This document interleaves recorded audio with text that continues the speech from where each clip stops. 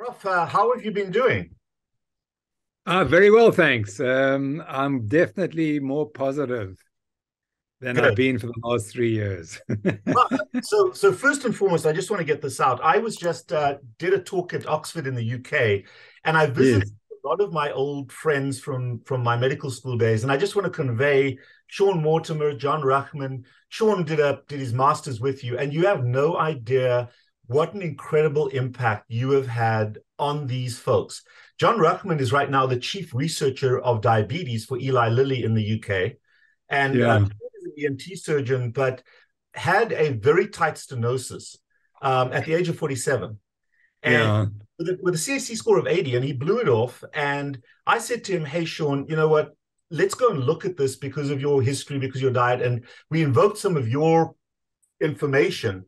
And he went and convinced his cardiologist to go and have a look because he had a low CAC score, he's a little symptomatic, and they find a tight stenosis, stented him, and he's now 10 years later and doing great. So they both asked me to convey Thank you. their thanks and their appreciation to you as a mentor. So thank you very much. Thanks. Obviously, from me as well, that's true. Well, that makes it all worthwhile. So thank you very much for that. Good. Yeah.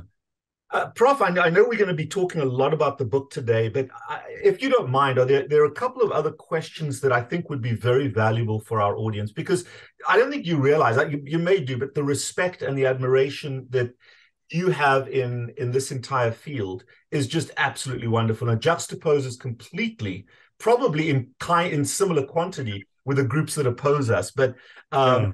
science matters sometimes. Yeah. Mind if I asked you a personal question? You're Of course, you can ask me anything you like. I may not answer it, but Oh, that's fine. And just tell me if you don't want to answer it. But you're in your 70s right now. You've yeah. got a very public history of type 2 diabetes, but I know that you do not have, like a lot of my patients, a vulnerability to addictive behavior.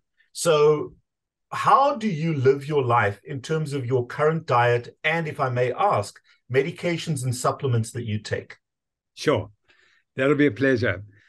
So I was clearly addicted to the ultra processed foods and sugar particularly. And as an athlete, you get around it because you go and run and you will take your drink, and of course that's acceptable. I mean, it got so bad that when I would run 5Ks, we'd stop halfway and have a Coca-Cola and a sweetie. I mean, that's how bad I'll it was. ask you a question. You invoked the concept of addiction.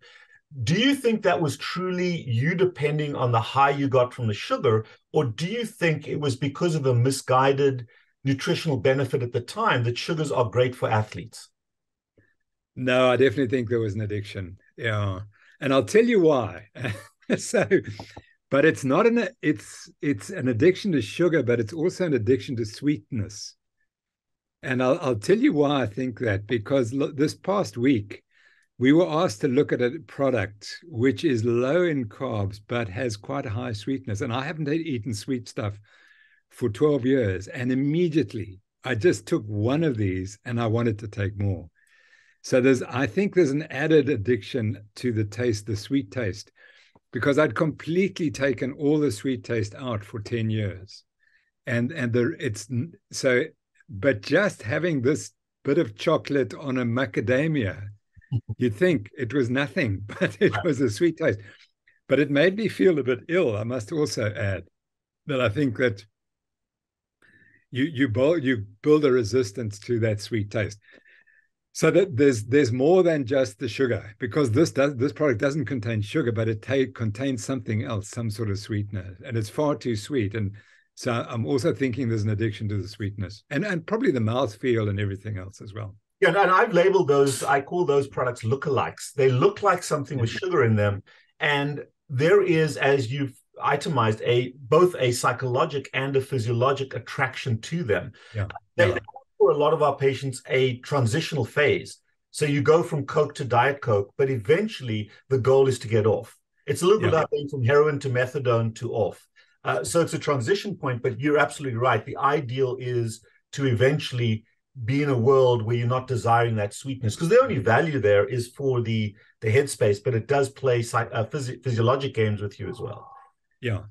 So what does your eating day look like in terms of not just the what you're eating, but also your pattern? Yeah. So I generally eat one meal a day. That's what I aim for, one cooked meal. So it could be breakfast or lunch or supper. And if at breakfast, it's the traditional British meal of eggs and bacon and sausage and coffee. And that's about it. I might have some ham, or if there's ham around, or fish, those sorts of things. And the meal will be fish or steak.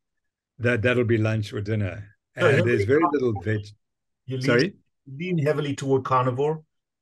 Yeah, absolutely. That's been a slow progress because I believed, and I still believe that you needed vegetables to give you nutrients. So that the people who advised me, the dietitians, they could say, okay, we understand that you're not going to eat grains, but you still need vegetables because you've got to get all these vitamins and so on. So it's definitely carnivore. You know, the interesting thing is that I was raised as a carnivore. My mother, I was raised in Zimbabwe, and there wasn't processed foods. They didn't have such a thing. and we got food directly from the farm. And she raised me on brains and kidneys and liver and eggs and bacon and meat. And fish. And she said, no, fish is very good for your brain. That's what she believed. But she came from a family that were meat exporters from Britain. So that was the drive. Interesting. And then, of course, I go to medical school and I'm convinced that that's completely wrong. And so then I change and get sick thereafter. And what that did and watch my running performance drop dramatically, but I couldn't understand what was going on, why it was happening in my 30s. And it should never have happened then. Mm-hmm. But I was clearly quite severely insulin resistant and pre-diabetic, but of course I didn't understand it in those days. Right. And so first of all, from a brain perspective, that developing brain, and I've got a particular interest with young kids. Yeah. You were on the best diet, in my opinion, and certainly from a science perspective, to develop the best quality structural brain, anatomically structural brain, giving your brain those fats and all the minerals and vitamins, and probably being raised in a degree of ketosis.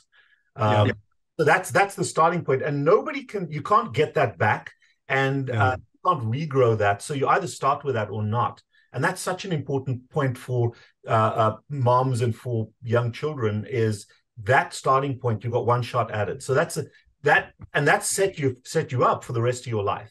So that's a big deal. Go ahead. Then I went to boarding school at the age of 7, and we were allowed sweets once a week. On a Wednesday afternoon, the tuck shop would open and we'd be given 3 pennies of sweets. And it was probably less than a handful. And that was the week's supply of sweets. Right. And when it was holidays, my dad would take us for an ice cream once a week. And that was it. And so we had very little exposure to fizzy drinks. And I can remember vividly, I think I was probably about 12, the first party I went to where there was lots of sugar available. And I remember feeling sick after eating all that sugar. And that was vivid. I mean, when I drive past that house today, I still get that sickness again. So what's interesting is that just like with alcohol and alcoholism, we become tolerant to that ill feeling if we're doing it on a daily basis. And a lot of the complaints we get are fatigue and I feel terrible. And people don't know how terrible they feel because it's a status quo for them until they get rid of it and they realize how well they feel. So what you're describing is a large part of people describe it, it's cortisol, or it's my adrenal fatigue. It's just the abundance of sugar, as you've described, as a one-time that is now a pervasive thing. So that's interesting. So that's my story. And then, of course, that I eventually developed type 2 diabetes and reversed it on a low-carb diet. And what motivates me still. How heavy did you ever get? What was your heaviest weight? I was about 101 kilos, and I'm now about 85, but I went down to about 81. But then I went back and did more weight training, and I put on 4 kilos of muscle. So that's where I am at the moment. But my weight when I was rowing competitively when I was 20 was 81 kilos. So 81 was my ideal. So I'm about 84, which isn't bad at 74, because I don't think much of it's fat. I think there's there's more muscle. I'm more muscular than I was actually at 21 rowing. And how tall are you, Prof? How Sorry? tall? How tall are you? I'm 6'2". Okay, so 100 kilos is 220 pounds, which here's the interesting thing. You were never, ever obese.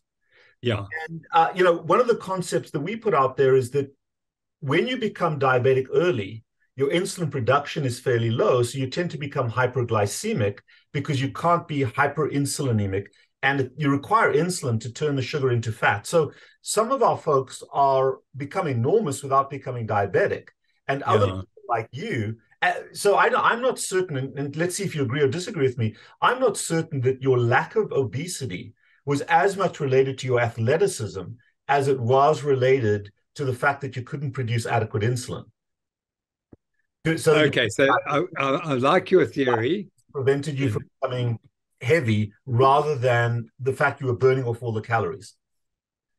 Yeah, so there, I think that's a very important point. So I've reached the stage now in our research, and I think you've heard me speak about this, that the reason you burn carbohydrate is purely to regulate your blood glucose. That's why you burn carbohydrates. And that's why humans burn so much carbohydrate at rest. And the more obese you are, the more carbohydrate you're burning. And to me, it's because they have great trouble regulating your glucose the more obese you are. I do, however, have data on myself. When I was 28, my BMI was 21. I was running 120 kilometers a week, and I was racing marathons. And I had a fasting insulin when I was on a high carbohydrate diet, 6 times normal. Wow. So I was secreting a lot of insulin. But you're quite right. I was burning off the carbohydrates. And my best race was in 1973. Within a month, I'd put on about 4 kilos. Wow. And that's how quickly it happened. I mean, it was just, and I could never understand it. So then I would have to go back and run because I couldn't run. I was tired. And then as soon as I went back and ran, I would get my weight down again. But that's why I ran so much. Was to keep my weight down. Right. But in the early days, you were still able to convert some of that high sugar into fat, as you said, you burned the calories. Yeah. The later stages, when you became type 2 diabetic, you weren't able to get the sugar into the cells to be turned to fat. So you became hyperglycemic as part of your insulin resistance. There's always we're hyperinsulinemic to the point we become hyperglycemic and we cross over. Yeah, exactly. And I wasn't eating much carbohydrate. I wasn't eating as much carbohydrate then. Right. I mean, I was eating much less. I was trying to starve, and it didn't work, obviously, as we know. But I couldn't regulate my weight. I've got an interesting little quote that I'm going to be putting out on my social media in a little bit, but this pertains to this. In athletes, the difference between weight gain and muscle building is insulin resistance. Yeah. And again, it's something to think about, but I've looked at a lot of our athletes who are insulin resistant, eating a lot of carbohydrates, and they gain weight very easily when they're not burning off the calories. Those That's just what I had. Insulin sensitive are bulking up rather than just gaining fat weight. So where insulin is really affecting protein synthesis and that kind of thing, as opposed to trying to store excess sugar. So it's really interesting that in your lifespan, and you've obviously researched this quite heavily, you've seen that. Can I ask you this, though? What medications and supplements are you currently taking? I take metformin, and I measure my glucose every morning. And what I've noticed is that my glucose control can be really good for about a month when I'm running at about fasting of 5.1, around about there. And in the evening, the glucose might be 5.4. And then suddenly it'll shift up to 5.6 in the morning and might be, or 5.8 in the morning and might be 5.6 in the evening. So, I mean, it's a small difference, but it's clearly different. So I homeostatically regulate glucose differently. Do you think that I can keep it effect in the morning? Yeah. But what I don't understand is how it can be like that for a month and then it goes back to normal again. And you're quite right, it could be stress. But sometimes I'm very stressed and my control is pretty good. So I don't know what's happening there. So I take metformin. If my glucose goes up, I double the dose. I go up to at 2 grams a day. Otherwise, I live on 1 gram a day. Yeah. What is your sorry? What's your hemoglobin A1C? Yeah, it's usually 5.6, 5.7, which is, but that's higher than my glucose. It's not, so it's not correct. There's something wrong with that value. It should be lower than that, because my glucose is not 5.6 all the time. Yeah. Right. So the interesting thing, and I think this is a very important point, is that a lot of people treating diabetes want to rush to get their patients off medication. And yet you've chosen to stay on medication, even though your diabetes, your blood sugar numbers are good. And that's a message that we try to convey to a lot of patients as well, is that the system to a certain extent is broken, and don't be in a rush to come off the medication, and don't be in too much of a rush to lower your medication just because you're on a ketogenic diet. Follow the numbers. Yeah, absolutely. I think that, the risk probably for a fasting glucose, it's kind of exponential, and I'm probably way down at the bottom. But the point was, I had 60 odd years of high glucose, or sorry, not high glucose, high insulins. That's it. Mm-hmm. And so I've just wanted to keep the risk as low as possible. Have you rechecked your insulin level again, your C-peptide, your insulin level? Yeah, and it's down about 2 or 3. It's, it's now very low. Right. But you might say that's type 2 diabetes with insulin failure, but I haven't checked a glucose tolerance test in the last 5 years or so. And the phrase that we use is that I've created is insulin suppression, that we see in some of our carnivores, where they're in such deep ketosis, they're not able to utilize or burn their sugar. And the interesting thing there, Prof, and I didn't want to go down here because I've got so many other questions I want to ask you, is that one of the, and let's go across to this. One of the interesting things about physiology and the characteristics of science right now is that the difference between an association and a cause. And one of the associations that we've always believed in is that elevated blood sugar triggers the release of insulin. And what's interesting in my carnivore population, who are somewhat insulin suppressed, their insulins are super low because they're not eating carbohydrates and they're in deep ketosis, is that when they eat lean meat and their sugar goes up, their blood sugar goes up 3-4 hours after they've eaten, they do not get an insulin response. Even though their blood sugar is high. We also see in the hospital, when I infuse insulin as dextrose into patients, they don't get an insulin response. So the interesting thing is I've changed my thinking about what triggers insulin release, and I believe that it is more likely GLP-1, the incretin, that triggers the insulin release. There's a small bump from hyperglycemia. Yeah. The bigger bump, almost like the penny farthing front wheel, is GLP-1. So it requires oral ingestion of sugar to trigger that GLP-1. And what we've done now with our carnivores is introduce just a small amount of sugar, for example, in the form of milk, twice a day to trigger that insulin response. And in those folks, the insulin a little higher and their blood sugars can come down a little bit. So the question that I have for you is, let me just ask one other question just to finish the last topic. Do you take any other medications or supplements? I take plenty of supplements. I take virtually all the vitamins. And I take, I've got an array of bottles. I take 3 bottles a day. So it's all the vitamins plus magnesium plus zinc. That's kind of what I've stuck with. And people do suggest you should take other things, but I take berberine occasionally. But and what's interesting is that I definitely notice if I stop taking them, my glucose control is not quite as good. But, we're talking about 0.1 or 0.2 millimoles of glucose. So that's, people wouldn't think that was much change. And which statin are you on? Sorry? Which statin are you on? Because you're a diabetic. Absolutely.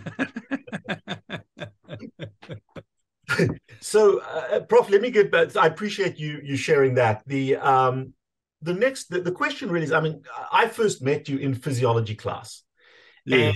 And you spent your life, your university life, pretty much as a physiologist. Yes. Define what physiology is and what the purpose of teaching and understanding physiology is.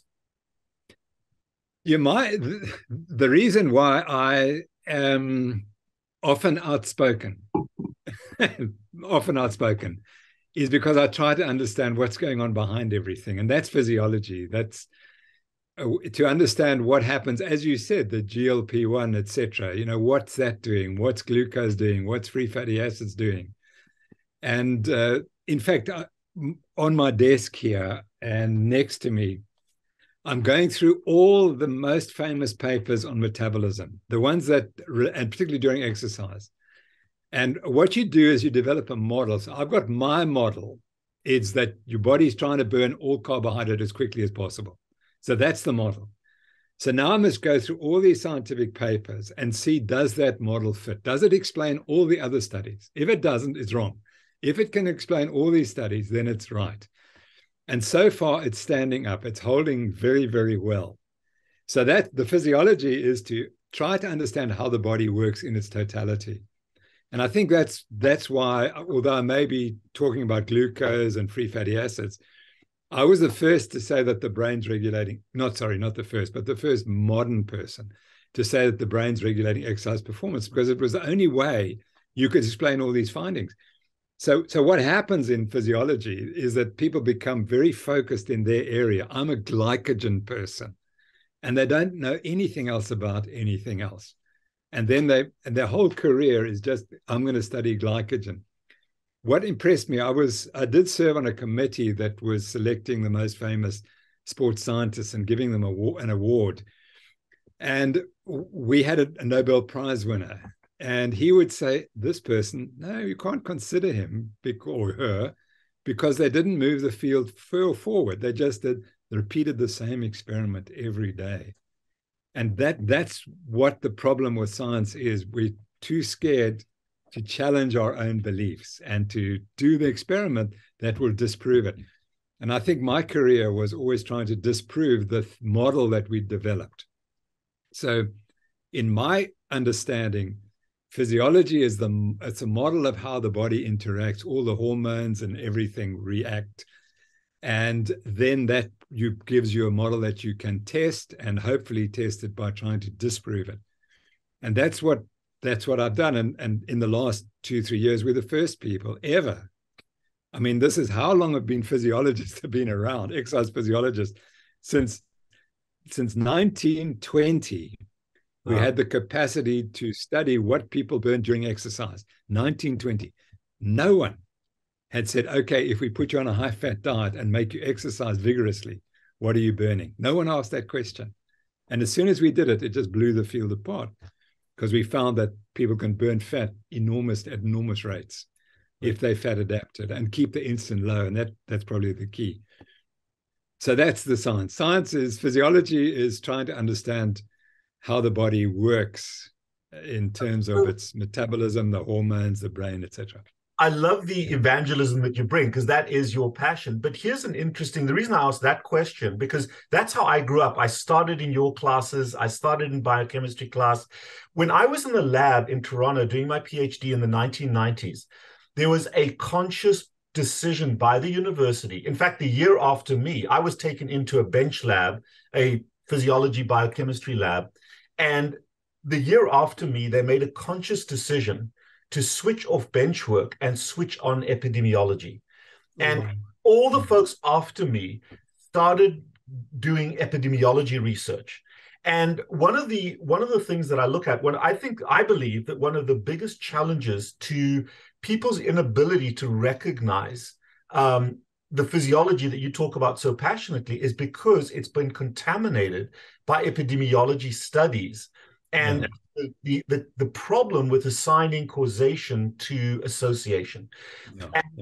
I love, because now when you go to talks, when you listen to physicians or doctors like yourself talking, very commonly we're presenting epidemiologic papers to justify our points of view rather than talking about physiology and biochemistry to justify mechanisms. So the majority of, let's say, the vegan, vegetarian, low-fat arguments are epidemiologic. But then when we use physiology, they can't compare. So they use causation epidemiology as almost like a club to club physiology. But you can't change physiology. So could you speak a little bit about that? Because it's such a key point. And The next thing we'll talk about is the book, because I'm hoping that the book is physiology, not epidemiology. Yeah, we can tell you that definitely is the case. It's mostly, almost all of it is physiology rather than epidemiology. And that's a really great point that you make. So yeah, causation. It's not something we teach, and we don't understand relative risks and absolute risks. And that's one of the huge problems. So doctors talk about risk, but they don't really explain to the patients what the 30% risk reduction means, etc. So yeah, epidemiology has been a disaster, and I'm really unhappy to hear you say that. It's really interesting you said that, but in our medical school, we removed physics from the medical curriculum. Now, physics is the basis of making you think and making you question, which is not what epidemiologists do. So once we remove physics, we also run into trouble. And I always love physics because, again, this is the way it is, and you can't argue with those equations. You had to learn the equations, but at least they tended to be realistic. So no, the book it's all about physiology and biochemistry, and we've got 140,000 words of references. That's so that it's really got all the information. And just to advertise again, this is the first time people have put together this book on the low carb diet. And it's clear the low carb diet is the most studied diet in the world. It's got more evidence for it than any other single diet. And I think that's what's going to come from when people read the book and they realize, my gosh, these guys did it. They put it all together. So Prof, first of all, I'm just going to ask you to, something that I've had to do myself is stop using the word diet, because a diet is intent. This is a way of life. It's a way of eating. Again, it's just a little thing, but you get into trouble with that because one of the common things that people tell me, oh, but it's unsustainable. It goes, and we know, and hopefully the book will articulate this, that that's not true. But let's step back a little bit. In terms of the book, can you tell us what it is, how it came to creation, who's contributed, what is the backstory to the book? And if I'm correct, we're talking about a book that's going to be published in, I think, March of next year, and it's called KETOGENICS. Or what is the full title of the book? Yes. I've got all the details here, and I have to remember what the title is. And I'm not going to be able to find it immediately. So it's KETOGENICS, I think, is the starting word. Okay. That's correct. And it's about the low carb diet. So how did this come about? What was the purpose, and how did you set it up? So it was at a meeting of our experts on the Noakes Foundation and Nutrition Network. And Neville Wellington, who was one of the first doctors in Cape Town to start doing the low carb diet and promoting it. And he did it all because he worked out that he went he was taught by the experts in Britain. And he suddenly said, but if the problem is glucose control, why do we feed people glucose? And so then he decided to read it. And at that time, I just exposed myself that I was changing my diet. And so we got together. And then Hasina came along, Hasina Karji, and we formed the Noakes Foundation, and we were the directors. And then one day, one of them, and I'm not sure if it was Hasina or Neville, said, I think it was probably Hasina, and I can still actually see the meeting we had. And she said, if we're going to make low carbs really acceptable, we have to have a textbook. And so she set up the idea, and then the foundation and the Nutrition Network started working on it. And we connected with all the people like yourself who have contributed to the Nutrition Network, and we saw who would like to write, and we invited them all to write. And then we found 62 authors from around the world, and they all gave their time and effort. For a second there, 62 authors.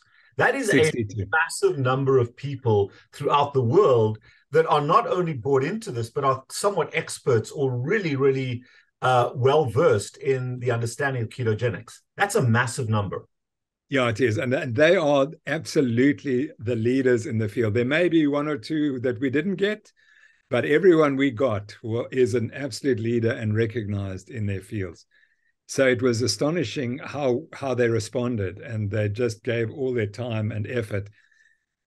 So then we, of course, asked them all to write, and they agreed, and then they started writing, and then it went through a major editorial and checking. We had 2 or 3 editors who were ruthless in the way they went through the manuscripts. I have gray hair from that. That's right. But Prof, I want to stop you again for a second and give a massive shout out to those unsung heroes that are the editors. I know I interacted with them over a long period of time, and they were phenomenal in terms of quality control and reference control, and they cannot be underestimated in terms of the magnitude of work that they did on this. Yeah. Just want to put it out there, because you really depend on that quality control when you produce a big controversial volume like this. And having experienced that myself with a couple of chapters that I produced, was absolutely incredible to see how fastidious they were. Yeah. And so that's fantastic. One of the sadness is the book. We weren't allowed to put their names on the cover, but anyway, they'll be recognized. So that was amazing. And again, there are so many topics. We covered virtually all the possible topics. There are something like 11 chapters, or sorry, let me just check that. I think it's 8 chapters, and they cover the whole body. That's what it really is encyclopedic in its content. Okay, can I and as you've said, it's not epidemiology. This is the hard science. Right. And for example, if you take the cancer, because cancer, obviously, I'm just taking one example. We had the people who really understand the disease, Thomas Seyfried, for example, and he goes into great detail about the mechanism by which cancer may be influenced by the diet. And he's gone, all the biochemistry is there in great detail, and how this may be helped by low carb diet. And that applies to all the chapters. They are, and the detail is remarkable. So Prof, one of the interesting things when you first and foremost trigger cancer, what the devil has cancer got to do with diet? I think one of the insights that is normal for us, but the world looking at us doesn't understand, is that, a decade or 2 ago, the only value of a ketogenic diet was to lose weight. It was a diet. And people used it as one option of caloric reduction to reduce diet. Then we started to see the influence on diabetes. And I think what this book is going to show the world that still thinks of the ketogenic diet as a weight loss tool that fails because people don't stick to it. It is pervasive in every aspect of human physiology, and it influences metabolically every aspect of the human body. And the beauty about this book, we already know that on the inside. But helping people to understand that insulin resistance and hyperglycemia, hyperinsulinemia has an impact on the full spectrum of all metabolic disease. And I think we so easily recognize that we don't realize that other people can't even see that. They're oblivious to it. And therefore, if they think of it as a calorie-reducing diet and all this fat that we're eating must be bad for us, that level of ignorance is really fostering their inability to see what we see metabolically. Absolutely. And let's take another chapter on neurology. And the book has recently been written on brain energy, and it's one of the top books now currently on Amazon. And again, showing that proper diet can influence remarkably chronic neurological diseases and schizophrenia, etc. So that's another area that people might not have thought about. So Prof, here's an interesting question. Do you think from a physiologic perspective, the problem is the substrate sugar, or is the disruption primarily caused by the hormonal changes, the hormonal dysregulation that comes from chronic excessive sugar consumption? Yeah, so I think that firstly, glucose by itself is highly toxic, and as you know that, and it's really funny because it's amazing when you see something and you don't understand it. But we did many experiments where we infused high glucose concentrations into veins in athletes to get their blood glucose high. And then the patients would come back the next day and they would have, the veins would be inflamed. And we'd say, oh gosh, so you'd think it's an infection. How did we get the infection there? But because we use a sterile technique. And we didn't think maybe it was the glucose, that high glucose was damaging the arterial, the venous lining. So my point being that the body protects the blood glucose. It tries to get it down. And that's the first priority in human metabolism. Keep the glucose low. So why does it do that?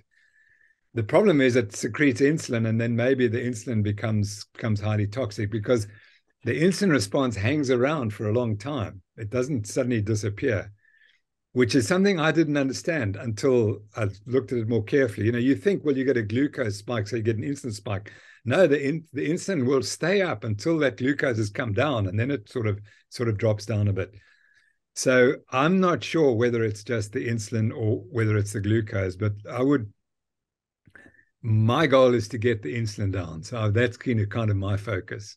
And I think what's interesting for me is if you look at the physiology of insulin, the degree to which insulin affects so many other non-glycemic components, for example, DNA synthesis, DNA replication, protein synthesis. The insulin is such a pervasively controlling hormone, steroid hormone production, that's why I asked the question, is this prolonged hyperinsulinemia into the fasting phase, where you should see somewhat of a decline, and even after a prolonged phase, your blood sugar may be normal, but your insulin is still high. Is it an insulin influence? And a lot of the collateral diseases that may not have a primary connection with sugar, it may be the influence of not just insulin, but also glucagon. When those two are dysregulated, there are influences in cellular mechanics and cellular physiology beyond the sugar is the trigger, but it's not the sugar per se, it's the insulin that's causing that injury. One of the interesting things, about the Randall cycle, I assume. Yes, very well. And I love the fact that you go way back in the history of literature. And one of the interesting things about the Randall cycle is, and it certainly is a truth, that fat and sugar get used variably in a cell. However, when Randall wrote that paper in 1963, Philip Randall wrote that paper in physiologic ignorance about a particular hormone. And so when I was reading, I read about the Randall cycle. I said, okay, this makes sense, but it's in isolation in a cell. There must be other influences. So I pulled the actual paper from 1963, and if you read it, it reads very much like the effects of glucagon. So why mentioned glucagon in the paper? There's one paragraph in one sentence in his discussion that says that they used a pancreatic emulsion in one of the experiments, but it didn't. And the reason for that is because glucagon was only isolated in pancreatic emulsions in 1959, and as a hormone was only isolated in 1976. So the Randall cycle was written before we even knew about glucagon. And we've got to take that into physiologic context. Same thing with GLP-1 now. So, the influences, that's why I just love the physiology that you taught us, because it allows you to think and add new information to the equation, if that makes sense. Yeah, well, the Randall effect absolutely doesn't happen in humans during exercise. It's all insulin. And insulin regulates free fatty acids. And then and the cutoff, it's really interesting because in some of the experiments we did in the 1990s, we got patients with the insulin dropping below 6 units. And when they do that, then their free fatty acids just shoot up. But if they go above 6, you get an inhibition of free fatty acid use. And so you become a carbohydrate burner. So insulin to me is the absolute driver of what you're metabolizing during exercise. And it's not that fats inhibit glucose. Nonsense. What happens is during exercise, the body says, if you're carbohydrate loaded, I must burn glucose. I must get rid of glycogen. And, we spent 20 years trying to slow down muscle glycogen use on the theory that if you had a little bit of muscle glycogen left, you could do that final sprint and win the marathon. And we could never find a method to do it. And we infused glucose and we infused everything and we couldn't get any effect. And it's clear, as soon as you start exercise, you burn muscle glycogen very rapidly, depending on how intense the exercise is, but you burn it very rapidly. And it doesn't matter what you do, you can't stop it. You can put free fatty acids there. They have very little effect. It's the only way to do it is to get the insulin so low, and then you might get some inhibition. But there's so clear that it's glucose is the chosen fuel, because why? The body says, I'm being abused with all this carbohydrate. I must get rid of it as soon as possible. And so that the next time I eat, I will store the glucose in glycogen and I'll be better off. And I use that for my own type 2 diabetes management, that I have to have a longer run twice a week, because that clears out my glycogen, and then my glucose control is improved. And it's remarkable how effective that is. Let me ask you a question along exactly those lines, because I hear this a lot from the athletes, and we're investigating this in our own practice in terms of appetite control and also getting people into ketosis. What do you think about ketone esters and exogenous ketones for athletes? How does, I heard exactly what you said now. How does the consumption of exogenous ketones factor into the equation of altering fat mobilization, sugar? Is sugar still dominant, do you think? How does this work? Is it a myth? Is it a gimmick? Is it real? What do exogenous ketone esters do for athletes? Okay, I think they're going to find that they're very beneficial for diseased people and they're less effective for exercise. And I'll tell you why I think that. So behind you, you won't be able to see, but I'm currently going through all the literature to explain why do carbohydrates allow athletes to exercise better. And it's very clear it's by preventing hypoglycemia. That's what it does. So if you have an experiment and if you want to prove that carbohydrates improve performance, you have to fast the athletes, get them to start with a low liver glycogen. And I can absolutely certain that the group taking the glucose will do better, because the placebo group will become hypoglycemic. And there's, and I saw one fabulous paper, which now has become one of my key papers, where they fasted the guys and then they exercised them. But what they did was they allowed them to get lower, to continue pedaling, but to lower their exercise intensity. And you see that as soon as their glucose starts to fall, they reduce their exercise intensity until they're barely pedaling. Now, that's the governor theory. Exactly right. And they reduce, but now they reduce it to such a low intensity that they could burn fat. They should be able to burn fat and exercise. And they missed it. Their key was they missed that point. Because they're saying, oh, you see, you've got to do carbohydrate oxidation, but there comes a point at which fat will burn. You can burn fat and you'll be fine. Fatty acids as opposed to ketones, or are you talking? Yeah. So I'm not sure. It's mainly free fatty acids. So, sorry, my point is that hypoglycemia is the number one driver of your impaired performance. And that happens. And then there's another phase where if you correct the hypoglycemia, then people still get tired and their glucose is normal and they're out of glycogen, but it's not glycogen that's stopping them. There's something else that's stopping them. And so I don't see how ketones are going to prevent the early hypoglycemia. Maybe they would allow the brain to use something else, the ketones. That might be a way. But I'd like to see that evidence. But the way you would test that is to have guys fasting and then for 16 hours and then give them ketones and see what happens to their blood glucose and how their performance is altered.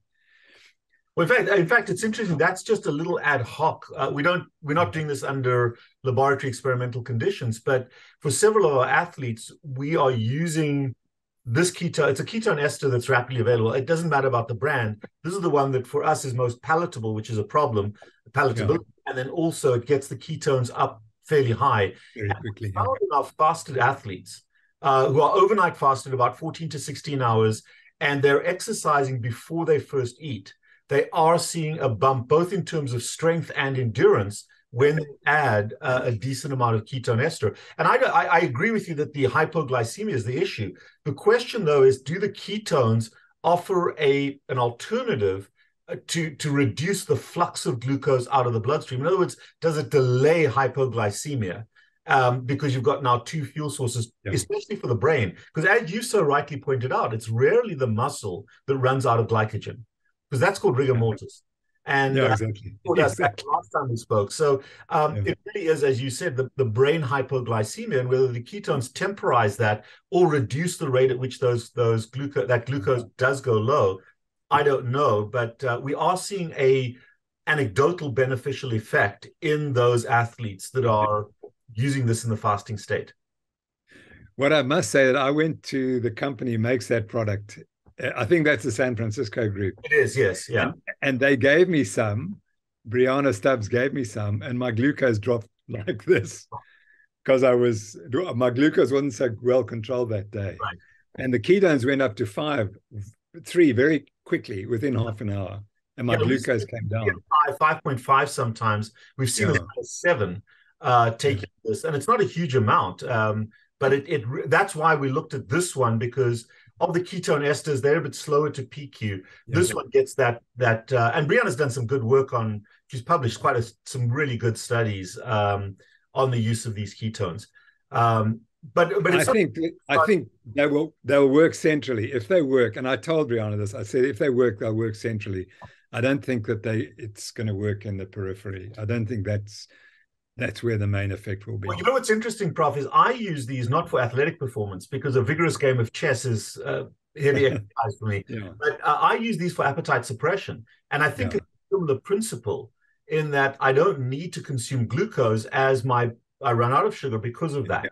So tell us a little bit more about that. I mean, this all just extends from the book, because I think that we've got to look at who's going to read it. A lot of people in our group are going to read it, but the ideal is for other people who are skeptical of ketones, or think that a keto diet is just another one of the thousands of different diets people can use for weight loss. Really, the physiology and the science behind this, rather than the epidemiology, is so important. And I'm very excited that this is a physiologic tome, because when you come, especially in the statin, the lipid group, and everyone's interested in the lipids, you look at the epidemiologic statistics, and we can argue those back and forth. But ultimately, if you understand the epidemiology of lipid metabolism, then the lipid heart hypothesis makes no sense whatsoever. And it also makes statins meaningless in terms of what they're intended to do. But unless you understand that physiology and can understand it autonomously, in other words, independent of bias, you're not going to have that information at hand. Well, David Diamond, who's the great one on statins, wrote our chapter on statins in the cardiovascular disease section. So that we have all that information. Absolutely correct. And then go ahead. So just to show that's the type of the quality of the people who are writing. We got the people who are absolutely up to date writing for us. And just one, not directly in the book, although it will appear in the book, is we just the other day I participated in an addiction session. What are your thoughts about the psychology of carbohydrates in the modern era? And I know you're heavily involved in the physiology of sport and of exercise, but there is that component as well. And you referred to yourself, where you've had that epiphany that was a problem for you as well. I noticed that Nutrition Network has now added this to their curriculum. It really is lovely to see that come of age. I spoke about this in the conference that you held in Cape Town a decade ago. I was blown off the stage. Oh, you're wrong. And now, what are your thoughts in terms of articulating this and making this a more important concept for people to understand out there, as opposed to just diet and carbohydrate as an energy?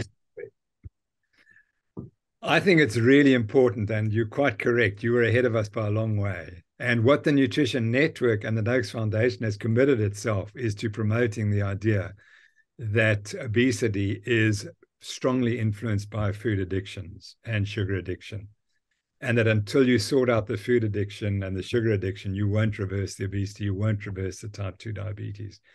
And we've made that. We put our stake in the ground and said that any policy you have, a national policy for food, you have to address food addiction if you want to reverse type 2 diabetes, if you want to reverse obesity. So we absolutely agree with you that that's absolutely crucial. And until people understand that, and that's why we can't reverse the type 2 diabetes, obesity pandemic, because the industry is ahead of us and they're not going to change. So, Prof, this is just a fabulous, fabulous book. You've brought together 62 people to write this book chapter from all over the world. One of the things that I am concerned about in this space, I think we are maturing very rapidly in the ketogenic space, but the issue that I still see is a variety of different fractured factions. You've got different people trying to monetize the space. You've got people trying to share the word in a variety of different things. And what we're lacking is adequate, cohesive leadership. I think as the editor of this book, the leadership that you've shown to bring 62 people in to contribute because of their passion toward the subject and their expertise in it, to contribute these book chapters to this book. You brought 62 people together in a book.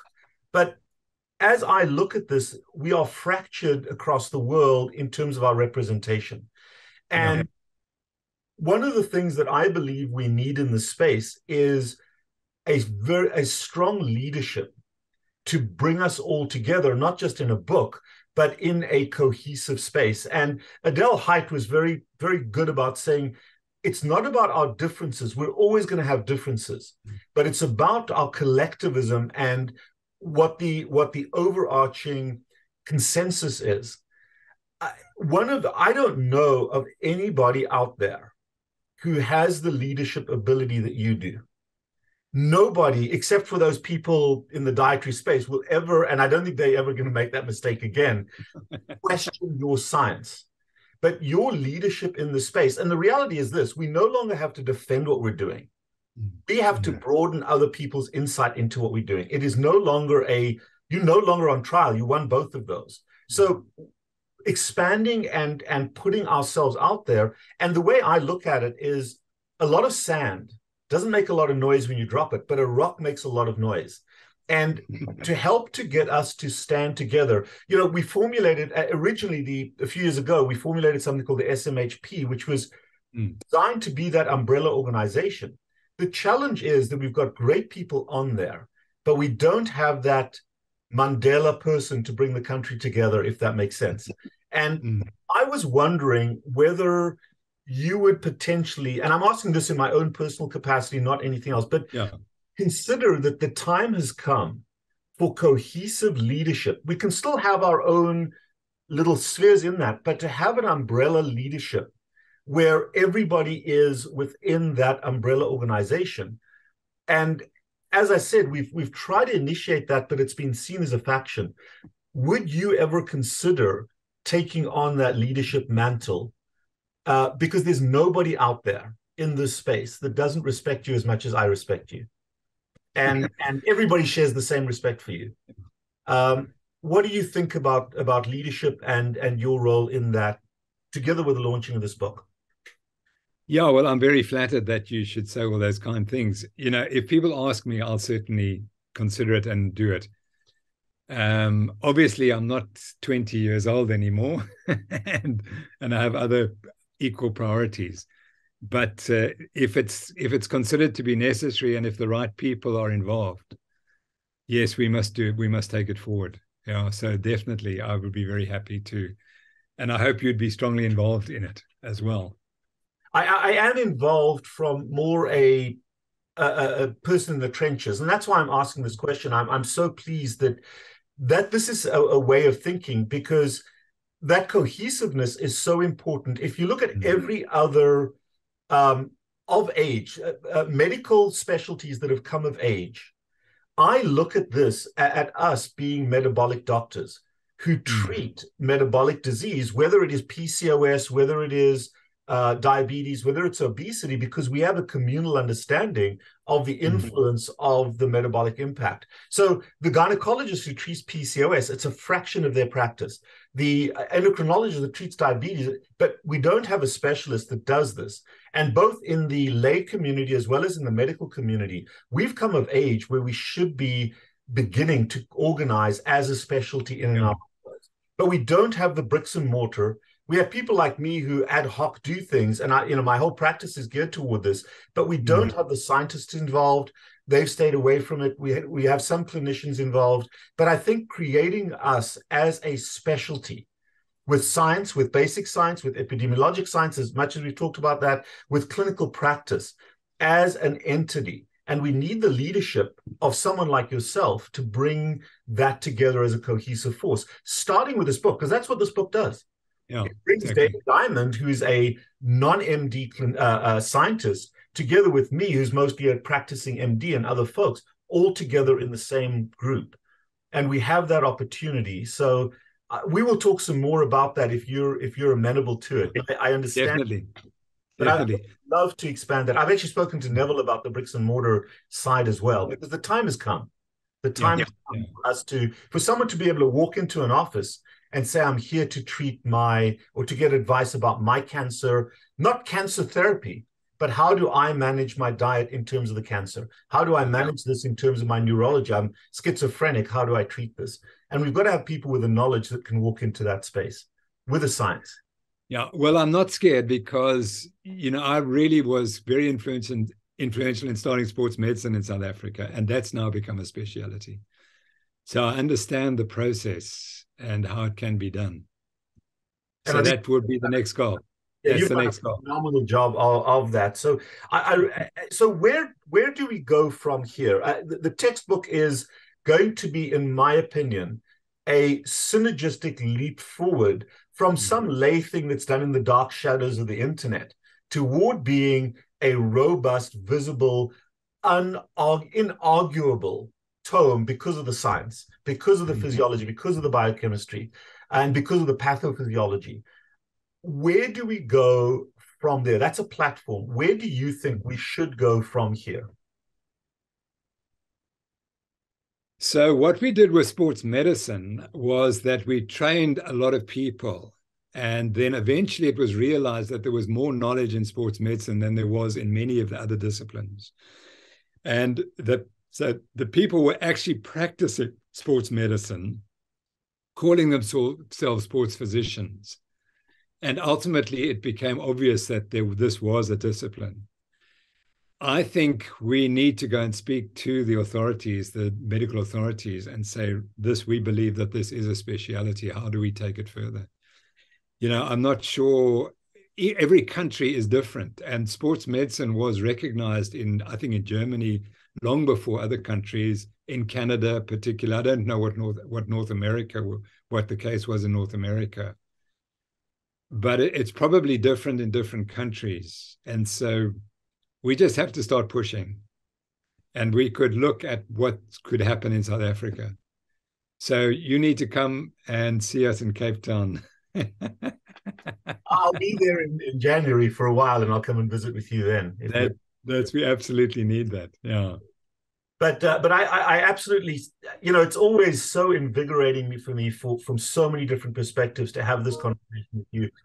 Your humility and your leadership from behind, instead of being that rah-rah person up front, you're always in the background. And whenever you speak, it is always poignant. It is always an astounding statement that you make. Even the one-liners that you send to our little group is like, wow. So I so much appreciate the opportunity to do this, Prof, and also for you to share some of your personal insights about how you live your own life and what's influenced you, because so much of that will influence other people. And I so appreciate this. And can you tell us just finally, on the exit side, when is the book going to be available? Where is it going to be? Because I've already had those questions. How do people access this? Well, Elsevier is the people, they're publishing it. And we've already had an extraordinary response. They've never had as big a response ordering pre-publication. They're quite astounded by the interest. So probably if you went to the Nutrition Network or the Noakes Foundation, that would be the place to get some information. So Candice or the other people who work with Candice might be able to help us there. But I think probably Nutrition Network is the place to look for connections to Elsevier. So we can start, it is available for pre-order? Yes, absolutely it is, yes. And then where are the proceeds of the book going to go to? Where does the, not that that's going to, it's anybody positively or negatively, but where are the proceeds going to? I think to the Nutrition Network, because we've spent an inordinate amount of money. We probably spent R1 million at least on getting this done. And it's kind of, that's a lot of money for our small organization. So I think most of the proceeds will go to correcting that, to correcting that deficit on our budgets. But thereafter, the money will be invested in the Eat Better South Africa campaign and the work of the Nutrition Network. So it will all go back into the system. And Prof, for those that don't know, can you tell us, just in a short couple of one-liners, what is Nutrition Network? What is Eat Better South Africa? What is the mission? Okay, so the Noakes Foundation was formed after we'd written the book, The Real Meal Revolution. I got R1 million because it sold so well. And then people said, well, you should start a foundation, which we did. I donated the money to the foundation. And very soon people said, yeah, but that book you've written is for the wealthy people in South Africa. What about the poor people? So we started the Eat Better South Africa campaign, focusing on getting the best possible diet for the people who don't have all the money that perhaps we have. So that's been the Eat Better South Africa campaign, and it's really taken off. We've got the most brilliant manager of the organization, and she has just turned it all around.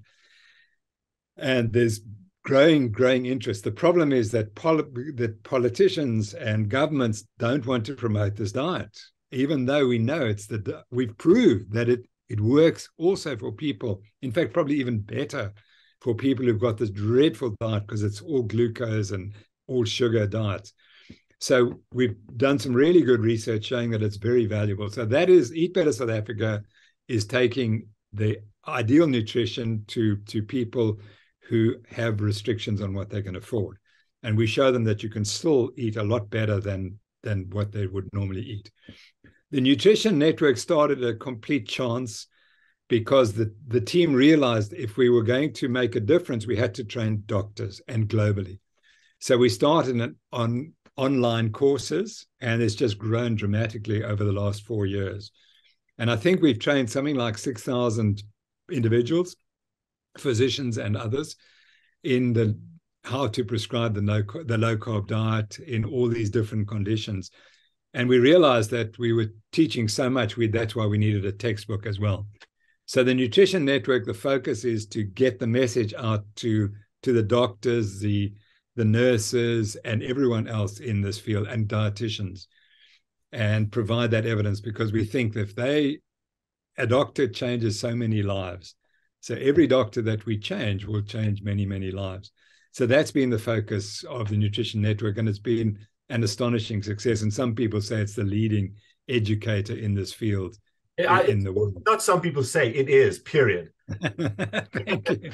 And most of the authors of the book are lecturers are in the course itself. So they will expand on their book chapters in this thing. So yeah, absolutely fabulous. I mean, it really is. And one last question. Is the book reasonable for lay people who have no medical knowledge?